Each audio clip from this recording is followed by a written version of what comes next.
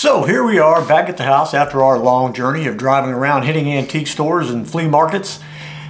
Wow, what a long drive. Newport News to Williamsburg, Williamsburg to Lightfoot, Lightfoot back home. That's a pretty good drive in a vehicle that only gets about 11 miles in a gallon. Let's take a look at the two things we got. Now really all I've got right here is the reels. I took them off the rods because the one rod I'm probably going to use, the other one I'm probably not. It's just how it goes. The antique rods, just not my thing. They have a tendency to be, oh, how do I put this politely, or how do I say this nice? Crap is what a lot of them tend to be. So I don't use them very often because I do find some occasionally. I would say on a scale of 1 to 10, somewhere in the 2 range, I usually get a rod that's okay that I can use. Today we got one that we can actually use. It's kind of neat because it is a Shakespeare rod, and you know, we've got plenty of Shakespearean reels. I don't think that's quite right, is it? Shakespearean reels? Anyway, I guess you can say that. Why not?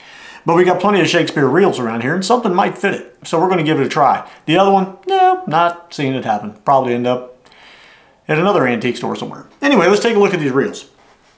We're going to look at the one that's fairly typical at first. Is your typical Garcia Mitchell 308. Now this is the 308, not the 308A. Just the 308. 308 is just a little fella. This seems to actually be working quite well. I'm really pleasantly surprised at how it is functioning. Still got a lot of line on it I got to take off. But this ought to be nothing to take apart, put back together, and put on a rod and use. Now I already have one 308 over there, but it's a 308A. Meaning it's the generation after this guy. So yeah, it's basically the same identical thing. But we're still going to clean this guy up, and we're still going to keep him and use him. And who knows? Might be a 308 fish caught with the Mitchell 308 or 308s. We might add the A in there. Who knows what we might do? But this one, very little grind in there. And I think once I get some oil and grease in this thing and clean it all up, that might be gone. You never know. Get this, whatever this junk is that they have on there that's been on there since probably about 1971. Anyway, let's take a look at this other one. This is the one that I haven't looked it up yet. I've never heard of it. I can already see where I'm going to have an issue getting one of the screws out because someone's been in it before. This is a Luxor. Now, for those of you who know what a Luxor is, congratulations. I don't. Made in France. Fancy looking thing. It's got the, just like the Record had, you can loosen the crank handle there and flip it inward. I guess that's for packing purposes or something. I'm not quite sure what that's all about. Now this one, it's got some good stuff about it. Some things like a little grease screw. Let me duck back here. A little grease screw back here. You can take that out and not grease, but oil the shaft in there. And the bail seems to function perfectly fine. Flips really easily actually. And you can flip this one by hand like you do a modern day spinning reel.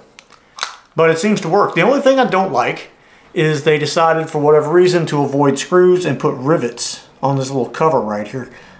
But if I can get this thing apart, one of the screws, this one, is almost gone. I'm going to try to scrape a little more of a groove in there so we can get that screw out. Hopefully. Hopefully they'll all come out. But this is a Luxor, made in France. Pizan Michel. I don't know what that is.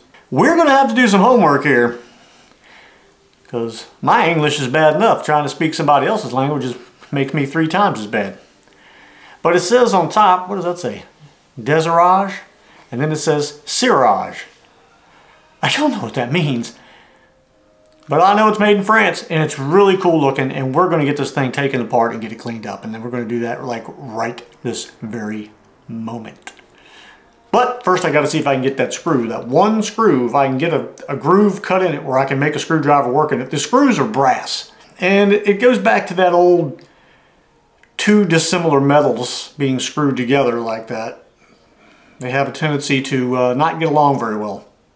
But anyway, I'm gonna see if I can get this thing apart, and I'll be back with you in just a moment. All right, so I've kind of got it a little bit apart. Trying to figure out how it comes apart is I got that one screw undone, and you can see it. Let me try to get it around here. It's pretty nasty inside. I'm assuming that it's looking at that. She's pretty nasty.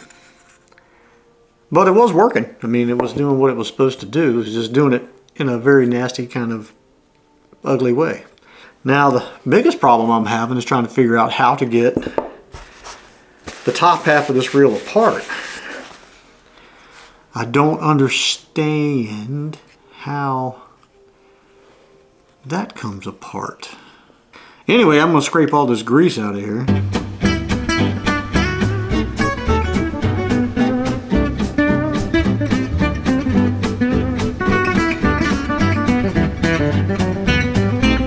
Well, that's cool.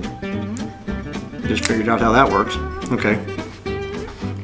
Let you look in there. Hopefully it's focusing on that, the bail. Now, if you can see,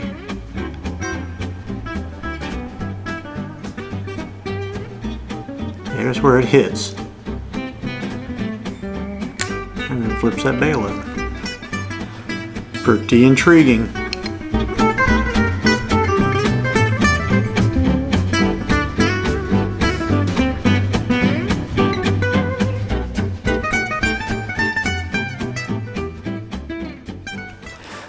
Well, there you go. That is the cleaned up version. I did find out that the paint is very thin, and just a toothbrush was basically taking the paint off. You can see where I was trying to get the grease out from around the button there, and just a toothbrush was basically taking that paint right off. So anyway, we're going to do the put back together scenario now. It moves freely, somewhat. Freely enough anyway. And we're going to put it back together and see how it functions, because everything else seems to be doing okay. I got it as clean as I could. I was really scared to take this part off because I didn't understand it. And I really didn't want to mess it up, because it looks like the spring goes around that, then it tightens. So it tightens that spring a lot like, this is for the anti-reverse. It's very, very similar to the record, or however you want to say it. But anyway, let me dry this thing out, and just show you here. Got all the grease out of it. Now the spool, the aluminum spool, cleaned up really nice. Shaft cleaned up real well. So all of this stuff should move a lot better than it did. Hopefully. Even the crank. Here's another one of these. Maybe y'all know, but the record has the same thing. And I don't understand what that's for, unless it's just for carrying purposes or something. I'm not really sure what that's all about. You can see there's been a lot of years of use, but yet the gear is not really worn. So, I don't know, maybe just bad grease. Wearing grooves in the shaft there. Anyway, we're going to put it back together. I'll give you the shorted version of that, because it's not really a lot to it. And be back in a minute. Whew. So, it is now 9:45 at night. We started this whole ball rolling today at some point around noon, 1 o'clock. And we've done everything from go through older Zebco reels and their evolution, I guess you'd say.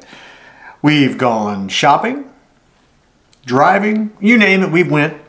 I got a new watch band, battery in my watch. Man, it has been quite the, you know, a lot taken care of today. And on top of everything else, I got this little coffee grinder back to working again. It works quite well. You have your anti-reverse button. You can see there. Then you flip it back up. Drag works. And it's really quite cool looking. Now we're going to do some more homework on this thing. Luxor. Pizan and Michael. Made in France. But I do know that this works now. And we're going to put this thing, we're going to put it on a rod, and at some point it's going to get used. When, you know, Mother Nature finally decides that, cold is not fun. Because it's not. And I mean, today it was not. 19-mile-an-hour wind gusts and cold weather and wind chills and burr. It was terrible. Well, the next thing is going to be tearing into this little guy. The Garcia Mitchell 308. Which seems to work really well. And hopefully when I get done taking it apart and putting it back together, it'll work just as well, if not better. Wouldn't be the first one I ever put together that worked worse. But you know, that's how we learn these things. That's how we figure things out. So, with all that we've done today, I truly appreciate y'all watching. And we're going to get some of these things working and on a rod. And as soon as we get some good weather, we're going fishing. And we're going to try them out, see how they work. Because that's what it's all about. If you're going to rescue them, you got to see if they work. It's that simple. Nothing technical about that. So anyway, thank you guys for watching. Hope you enjoyed this. Kind of a conglomeration of fishing today, other than not fishing. Anyway, thank you guys for watching. We'll see you next time. What a mess. What a mess.